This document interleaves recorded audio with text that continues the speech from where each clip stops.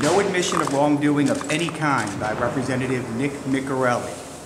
It also includes that the representative's use of firearm is permissible only in the course of his military service. The representative goes back to work at the Capitol. He is not excluded from the Capitol.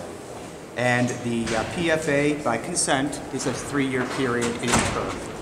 And that's the extent of the agreement today, which we are very pleased with. You're saying no admission of guilt whatsoever? No admission whatsoever. What is the next step, Tarah? What's the next step in the process? Well, I guess we're going to have to figure that out as it unfolds, but today we're just very happy that when we did have a chance with the process to be heard, we got justice.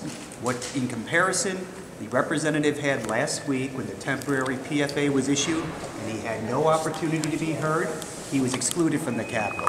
He came here today, he faced that, and today he leaves going back to the Capitol, as rightfully he should.